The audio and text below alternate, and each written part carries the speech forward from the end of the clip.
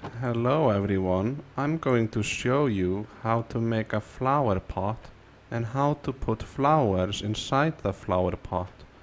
What you will need to do is get some clay and you need to burn the clay in a furnace to make bricks. Once you have bricks, you need to combine the bricks in a crafting table to make flower pots like this. It's the same formation as a bucket. Then once you have flower pots, you can put them somewhere, wherever you like, even on the walls, on the ground. Now there are no flowers in them, so what you need to do is find some flowers to put in them.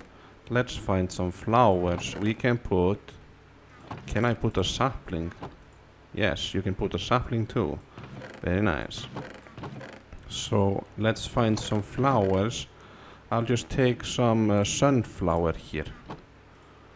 Okay, I cannot put a sunflower.